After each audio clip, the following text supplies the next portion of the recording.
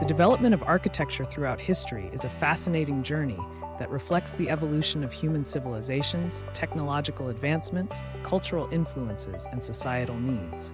Throughout each period, architecture has adapted to technological innovations, cultural shifts, and changing societal needs, reflecting humanity's aspirations, values, and creativity. 1. Neoclassical and 19th century architecture. c. 1750 to 1900 CE. Neoclassical architecture, inspired by classical antiquity, e.g., the White House, the British Museum. Industrial Revolution. Iron and steel allowed for taller buildings and larger spans, e.g., Eiffel Tower, Crystal Palace.